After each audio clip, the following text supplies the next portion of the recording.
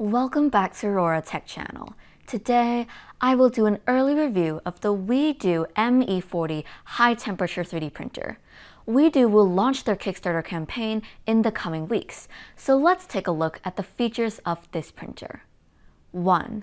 The print volume of this printer is 300 by 300 by 400 millimeters, which is a pretty standard CR10 size.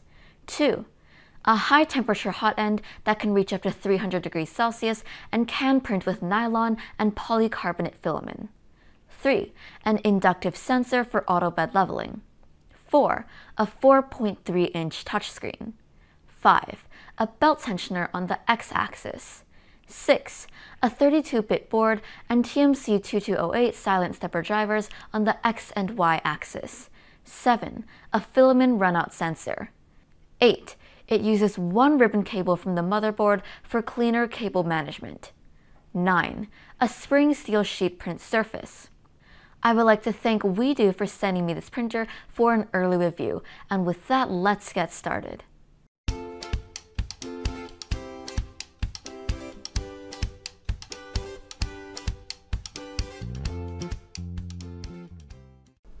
The assembly of this printer is really simple.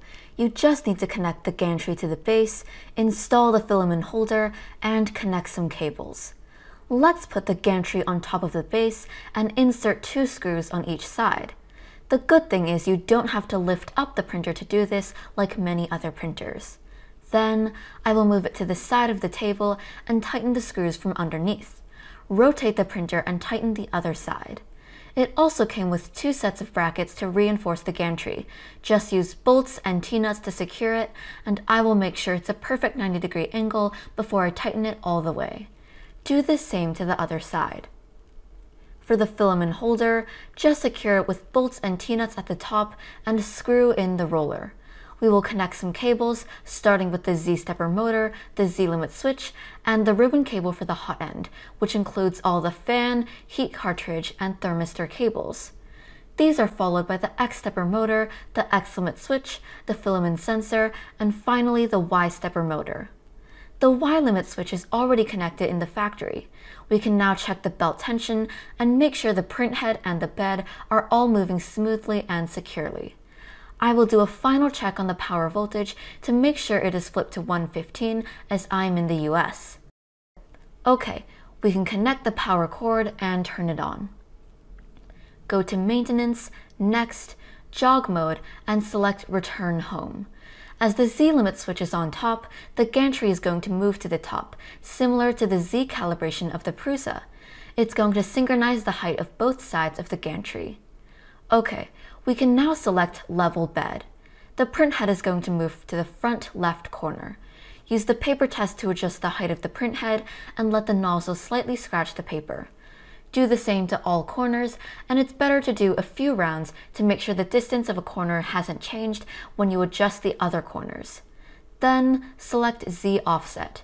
It's going up again to home the printer, followed by a 9-point bed leveling. The print head is now at the center of the bed. Use the same paper test and adjust the distance between the nozzle and the bed with the up and down arrows on the screen. Save the value, and we can now preheat the nozzle and feed in some filament. Let the filament run through the filament sensor, hold the lever to release the tension of the extruder, and push it through the Bowden tube until you see filament coming out from the nozzle. Okay, we are ready to print. I want to start with something simple, so let's print this 20mm box G-code file.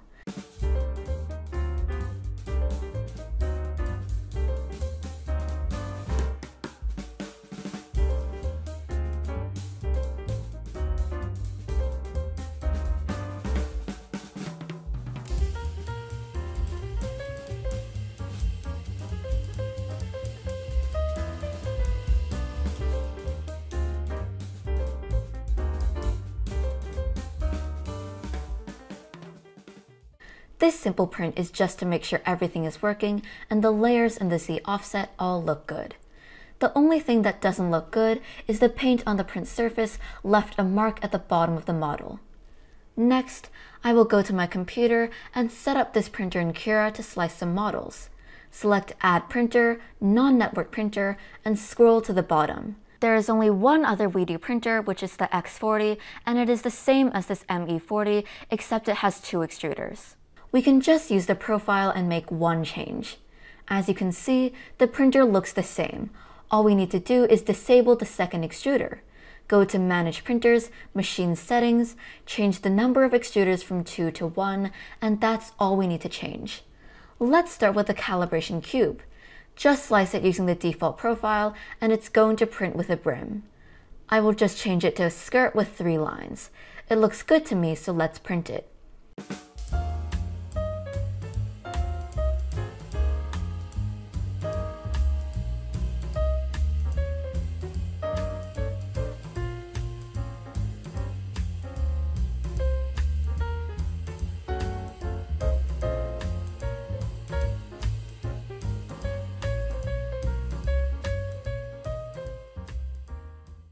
The layers look fine, there's no ringing on the surface, and the dimension is also accurate.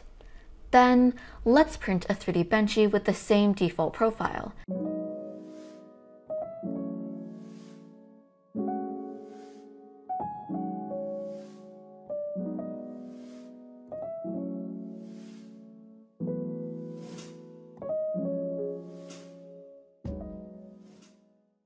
The surface looks nice, but there is some problems with the cooling.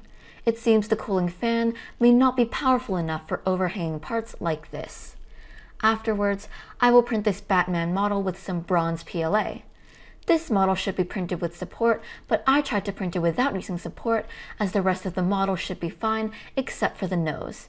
As you can see, it's going to print in the air, but I still really hate removing support, and it's very likely to slightly damage the model, so I will just print without support and see how it looks.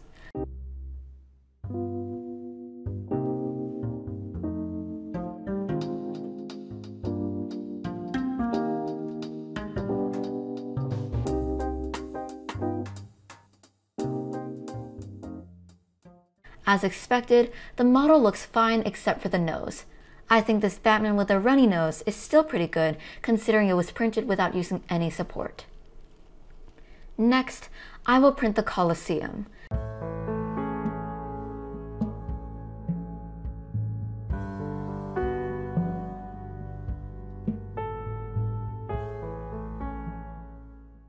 This print is beautiful, the details are very nice, and I can't see any problems. I would then try some PETG with high infill.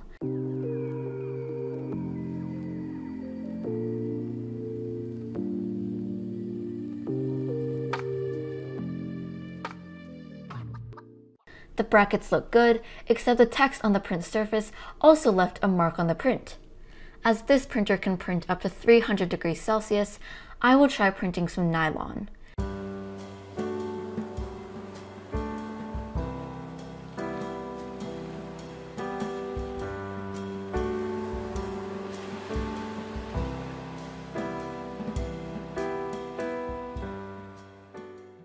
The result seems pretty good. The threads are sharp and the part is completely functional. Finally, I will try some polycarbonate carbon fiber. Personally, I prefer PCCF over PACF as polycarbonate is easier to print and the parts are still very rigid. Okay, after all these prints, let's talk about what I think of this printer, starting with the pros. 1. The assembly is easy and only requires a few minutes. You just need to attach the gantry to the base and mount the filament holder. 2. Despite some cooling issues, overall it prints pretty well out of the box. We will talk more about this later in the cons. 3. It has a power-on self-test feature. You can choose to enable it to check all the axes, the extruder, and the heated bed to make sure everything is working. 4. The high-temperature hot end can print a broad range of filament. I can print PLA, PETG, ABS, nylon, and polycarbonate carbon fiber with this 300 degrees Celsius nozzle and 120 degrees Celsius heated bed. 5. The inductive sensor works great. It probes the bed fast, and I don't have any first layer issues. 6. The touchscreen and UI are pretty good. Setting the Z offset and most common features are included. The structure of the menu is organized reasonably. 7. This printer uses higher quality limit switches, which are better than those used on most budget 3D printers. 8. The spring seal sheet print surface sticks really well on most filament. I didn't have a single failed print during the whole test, but I will also talk more about this in the cons section. 9. The Z-axis limit switch is installed at the top. When you home the printer, moving the gantry to the top can synchronize both sides of the gantry. I think this is a pro, but the trade-off is you have to wait for it to go up and then come down. As this printer is still not in large batch production, I would highly suggest that Weedo address the following cons and make some improvements for their final product.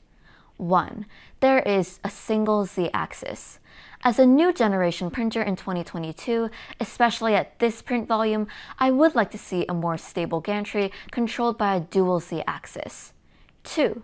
The Z-axis and the extruder did not come with a silent stepper driver, so it still makes noise when the Z-axis moves or when the extruder is extruding filament.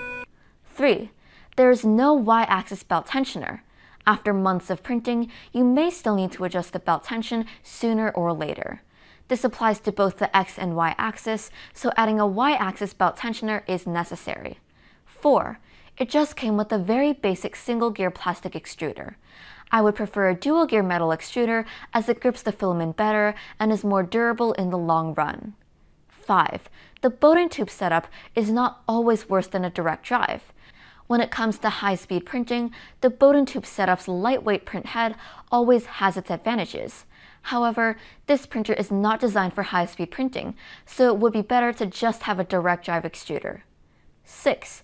The single 40mm 4010 blower fan for part cooling may not be enough. It's the same size as the one on the Ender 3. For now, the fan duct is too far away from the nozzle, so unless the fan duct is redesigned to get the optimal angle and distance like the Ender 3S1, this fan may not be good enough for some overhanging parts. 7. The power supply is 350 watts, which is better than the 270 watt CR10 power supply. However, for a larger print bed, especially when the major selling point of this printer is printing high-temperature filament like polycarbonate carbon fiber, which requires a 285°C nozzle and a 120°C heated bed, waiting for the printer to heat up to these temperatures takes more than 15 minutes. This takes a bit too long, and I would prefer at least a 480 watt PSU.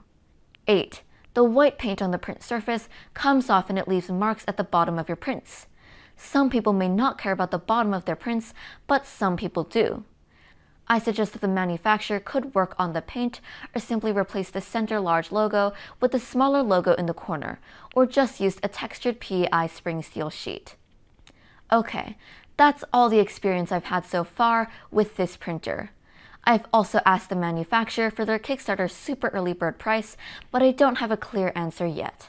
In my opinion, considering that the Creality CR10 is $300, if they market this printer as a budget-friendly large-scale printer, it would be a pretty good deal to pay a similar price for a CR10 or Ender 3 Max and get all these extra features, like the high-temperature hot end, a color touch screen, auto bed leveling, a spring steel print surface, a filament sensor, X-belt tensioners, silent stepper drivers on the X and Y axis, cleaner cable management, and some cosmetic upgrades.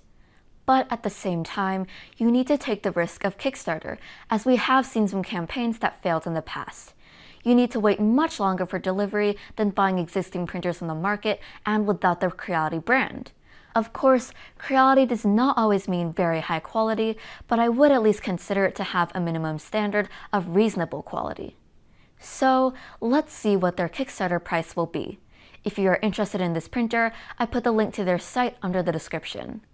That's it for this video. If you like this video, please do like and subscribe to my channel and press the bell icon to receive new video updates. I will see you next time. But the trade-off is you have to wait for it to go up and then come down.